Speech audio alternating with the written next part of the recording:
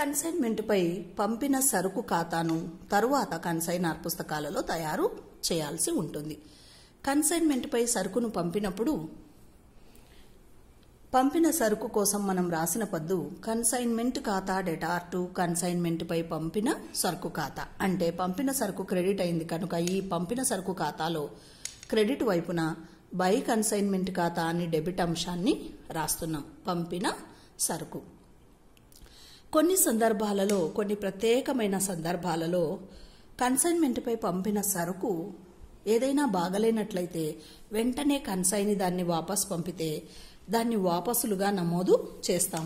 ఆ ప్రత్యేకించిన సందర్భాల్లో ఇక్కడ పంపిన సరుకు కన్సైన్మెంట్ ఖాతా అని క్రెడిట్ రాశాము, వాపసు వచ్చిన సరుకును టు కన్సైన్మెంట్ ఖాతా అని డెబిట్ రాయడం జరుగుతుంది. ఇది కూడా ఒక ప్రత్యేక సందర్భం.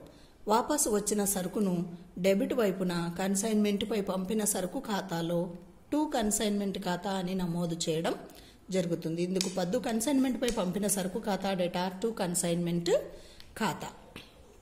అదేవిధంగా పంపిన సరుకును అధిక ధరతో నమోదు చేసి ఇన్వాయిస్ ధర కన్నా హెచ్చు ధరకు నమోదు చేసి పంపినప్పుడు అటువంటి ధరను తగ్గిస్తే తప్ప లాభం లేదా నష్టం నిజమైనవి కనుగొనలేడు కన్సైనర్.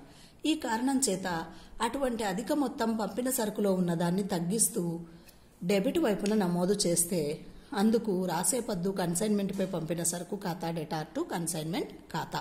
వాపసులకు కూడా ఇదే అంశమే రాస్తాం, అధిక మొత్తానికి కూడా ఇదే అంశమే రాస్తాం. టు కన్సైన్మెంట్ ఖాతా అని అధిక మొత్తాన్ని డెబిట్ వైపున నమోదు చేస్తాం. ఉదాహరణకు ఒక 30,000 రూపాయల సరుకును పంపించినప్పుడు 30,000 రూపాయల సరుకును పంపినట్టుగా క్రెడిట్ వైపున నమోదు చేస్తాం. అందులో ఒక 2,000 సరుకు వాపసు వచ్చినట్టయితే టు కన్సైన్మెంట్ ఖాతా అని 2,000 సరుకు వాపసు రాసేసి ఈ 30,000 రూపాయల సరుకులో ఒక 5,000 రూపాయల అధిక మొత్తాన్ని నమోదు చేసి పంపించి ఉన్నట్టయితే ఆ 5,000 రూపాయలను టు కన్సైన్మెంట్ ఖాతా అని ఇక్కడ అధిక మొత్తాన్ని నమోదు చేయడం జరుగుతుంది. తరువాత ఎప్పుడైతే పంపిన సరుకులో అధిక మొత్తం పోగా మిగిలిన సరుకు మొత్తాన్ని వర్తకం ఖాతాకు లేదా కొనుగోలు ఖాతాకు మళ్లించడం డెబిట్ వైపున జరుగుతుంది. అంటే ఇప్పుడు నేను చెప్పిన ఉదాహరణలో 30,000 రూపాయలు పంపిన సరుకు అయితే అందులో వాపసు వచ్చిన సరుకు 2,000 పోగా 28,000 సరుకు అతనికి చేరి ఉంటుంది. 28,000 సరుకులో ఒక 5,000 రూపాయల సరుకు అధిక మొత్తం ఉందన్నట్టుగా నమోదు చేసి ఉంటే 28,000లో 5,000 పోగా మిగిలిన 23,000 సరుకు నిజమైన సరుకు. ఆ సరుకును అసలు ఖరీదుతో ఉన్న ఆ సరుకు విలువను వర్తకం ఖాతాకు గాని లేదా కొనుగోలు ఖాతాకు గాని నమోదు చేయాలి. మరి వర్తకం ఖాతాకు నమోదు చేయాలా, కొనుగోలు ఖాతాకు నమోదు చేయాలా అంటే సరుకును కొని తెచ్చినప్పుడు కొనుగోలు ఖాతాకు, అతనే స్వయంగా ఉత్పత్తిదారుడై వ్యాపారాన్ని చేస్తున్నట్లయితే వర్తకం ఖాతాకు మళ్లించి రాయాల్సి ఉంటుంది.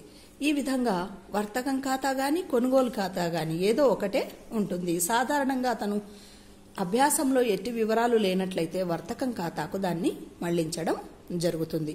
దీంతో ఈ ఖాతా పరిసమాప్తి అవుతుంది. అంటే కన్సైన్మెంట్ పై పంపిన సరుకు ఖాతా ముందు పంపిన సరుకుతో క్రెడిట్ అవుతుంది బై కన్సైన్మెంట్ ఖాతా అని.